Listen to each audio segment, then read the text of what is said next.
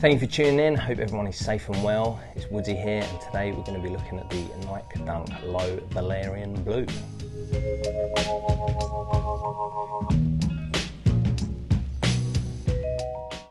Now, I haven't done it for a while where I actually open the box live, like straight away. It's normally edited afterwards, and whether that goes right or not is always a different story, because I might do the whole video and it goes wrong, so I just end up not using this bit. But let's give it a go. So I got early access when it came to these, popped up and went for it, because I do still like the normal dunks and how simple and plain they are, but I just don't often get them really, because I'd rather put my money into SB dunks, because that is what I prefer.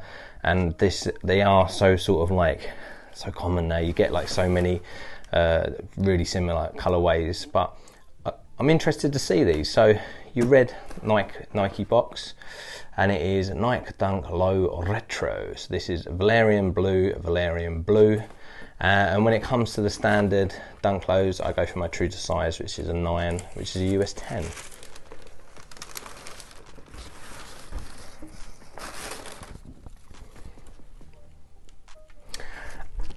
As dunks go, it's very nice, it's clean. It is a good colour blocking, I do like it. I just find it a little bit boring at the moment.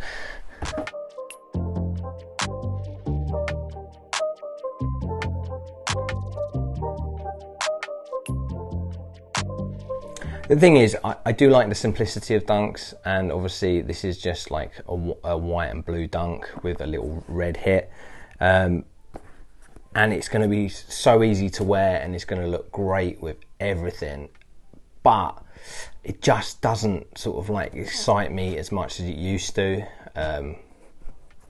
And after seeing the Rose Anvil sort of like video talking about the quality of materials, it sort of just changed my mind a little bit.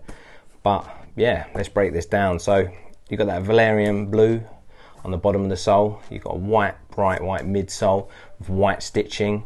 Then you've got around the mudguard, eyelets, swoosh, and then the sort of like wing and back of the heel. You've got that Valerian blue again.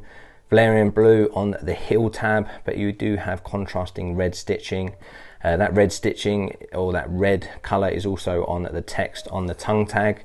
You have a nice white tongue tag with a Valerian blue piping, and then you have these laces that almost have this little like flecks in them. So it's a white lace, but then it has these little flecks. I don't know whether that's because they're 3M or they just have these speckles on them. I'm not that keen on the laces.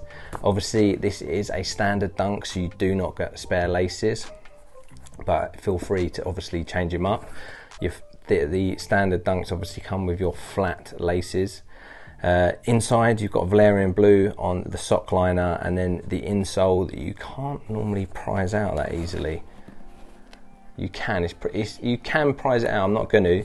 It's got more gluing to it than an SB dunk insole would. Is Valerian blue again, and then you have red text. Now materials wise, it's got a lot more movement than the last pair that I had. It's almost like got a nice feel and movement to it, but I do know that these are very low quality leather materials they use. They put almost like, I think it was stated as a polyurethane over it, so if you was to put a flame against this, it would just melt. But the only advantages I will say with that is it is almost quite sort of like a bit more tank-like. It stands the test of time in some respects because they are firmer.